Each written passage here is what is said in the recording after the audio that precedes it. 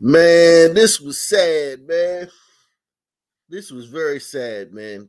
TNT Spoon, because I know there's a level of embarrassment too, because she only got 1 year.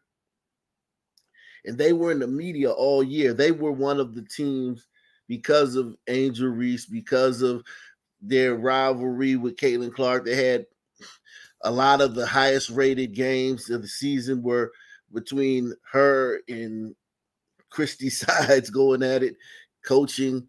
And so she was one of the more notable WNBA coaches. And they had a thing going. They were in the playoffs until the end, and then, the wheels fell all the way off. And they were just skidding down the street on a muffler and whatnot. So I know, and then she gets fired abruptly, like boom. It's like, whoa, what happened? How she only get 1 year? And now she's here home in New York where she played, when she was starred for the New York Liberty. And I know she feels sad. I know she's sad, man. I feel bad for her, man, because I know there's a level of embarrassment, there's a level of shame and sadness, you know what I'm saying? Because it's like, dang, they told her to kick rocks after 1 year, man. And the sisters is getting this offseason is bad for the sisters, man. Woo! Sisters getting an issue, man. God, dog. Atlanta Dream fire head coach Tanisha Wright after 3 seasons. Oh, she got 3 years. Okay. What's that? Isn't that the place where Allison Barber said they was hanging over the rafters or something like that? Atlanta would normally have 3,000, 4,000 people. Now they have 17,000 people, and they sold 1,000 standing room only tickets.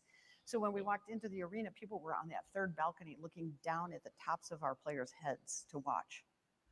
It's really hard to take in.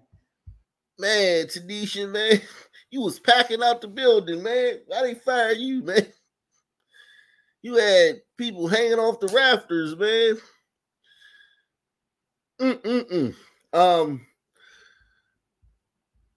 Let's get into this, man, because they whacking these sister coaches, man. The League of Diversity and the Black Women League that's built on Black women seem to be, it's a purge going on of Black women coaches, man. Tanisha Wright's time with the Atlanta Dream is over. The Dream announced Wednesday afternoon it had fired Wright after 3 seasons leading the franchise. The announcement came days after the Dream were knocked out of the first round of the playoffs. Here's a statement from the Atlanta Dream. The Atlanta Dream have made a difficult decision to part ways with head coach Tanisha Wright. Tanisha was an important contributor in our effort to rebuild the Dream, and we want to thank her for her hard work and dedication to the Dream over the last 3 seasons, and wish her the best in the future. At this time, we believe a change is needed to lead our players and organization to the next chapter in our efforts to be a top team in the WNBA. Okay, man. Wright was hired ahead of the 2022 campaign after a short run as an assistant with the Las Vegas Aces. She was hired to replace both Mike Peterson and Darius Taylor, who split the 2021 campaign as the Dream's head coach after the organization parted with Nikki Colon the year before.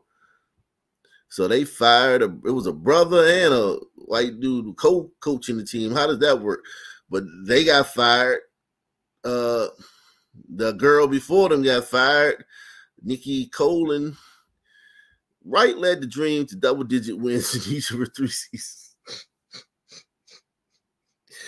Yo, 8 of 12 teams make the playoffs. Come on, man.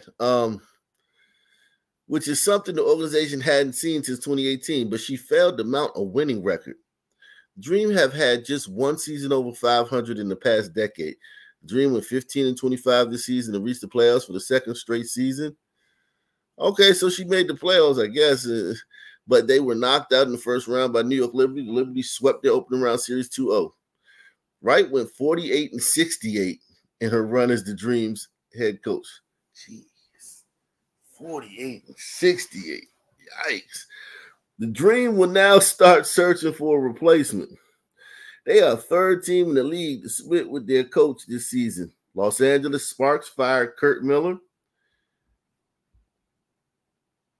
The Chicago Sky split with Teresa Webb. So you got an LGBT coach and two sisters getting whacked. This is the first. Kurt Miller was the first LGBT coach to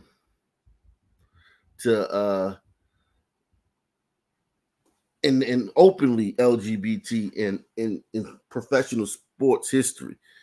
He's the first openly one. So he's gone, and two sisters is gone.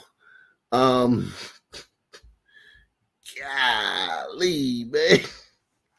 It's a purge, man. But what about the coach who helped mold this potential into performance? Christy Sides, the overlooked architect. Here's where the controversy kicks in. Christy Sides, Indiana Fever's head coach, received just one vote for Coach of the Year. One. And that despite leading the Fever through a remarkable midseason turnaround. After a rocky 2-8 start, August became the team's breakthrough, where they went 5-1 and posted the highest-rated offense in the league. Sides' leadership in August even earned her the prestigious Coach of the Month award, the first in Fever's franchise history. Sides had a team that was finding its footing, but her adjustments, particularly on defense, helped them climb out of an early season slump. The Fever started as a team struggling to stay relevant and ended as a team pushing for the playoffs. Yet, when it came time to vote for Coach of the Year, Cheryl Reeve of the Minnesota Lynx dominated the conversation, taking 62 of 67 votes. Reeve's achievements are undeniable. This was her record-breaking fourth Coach of the Year award, but Sides deserved more than just a single vote. So why was Sides left out? Was her early season struggle too much to overcome in voters' minds? Or is there a deeper issue with how mid-season turnarounds are evaluated when award season rolls around? Christy Sides. Oh my God. Do these people even watch the game? You can tell that this woman who made this video doesn't follow the Fever. Or whoever made the video, they may be using a different voice. But whoever made that video does not watch the Fever. And listen, I'm not here to kick Christy Sides and bash her right now. That's not what this video is about. But I just wanted to show you that, like, outside of the Fever underground, people think Christy Sides is a heck of a coach, man. Wow. You got all the sisters getting whacked. The LGBT dude getting a pink slip, no pun intended, and Christy Sides, people whining that she didn't get enough first place votes for Coach of the Year. We in a bizarro world, man, because it's the WNBA, man. Supposed to take care of the sisters, man, and the they thems, man. Well, it is one sister left, man. I'm proudly from LA, 82nd and Western to be exact.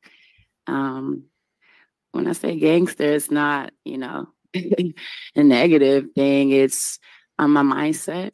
So y'all still got the gangster coach, man, from Seattle, man. She had a good season, man, decent season. They got knocked out in the first round, swept, but still, man, I think they were like the fourth or fifth seed or something. I think maybe the fourth seed.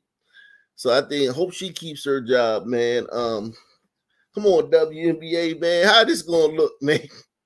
If y'all whack all the sister coaches and the LGBT coach, man, that means you only gonna have racist coaches, man. All you gonna be left with is racist, privileged coaches, man. Can't be a league full of racist, privileged coaches.